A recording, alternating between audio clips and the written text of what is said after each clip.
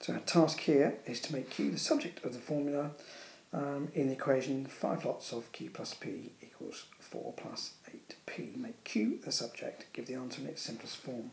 So we'll start off by expanding our brackets. So we've got 5q plus 5p equals 4 plus 8p. So we'll move the p to the other side. So we've got 5q equals 4 plus 8p minus 5p. So a very simple simplification there is to collect those p's together. So 8p minus 5p is 8 plus 3p. And then finally q, making q the subject, will equal 4 plus 3p, all divided by 5. Simply the 5 was a multiplier and it moves across to the other side as a divider. So making q the subject, we have q equals 4 plus 3p over 5.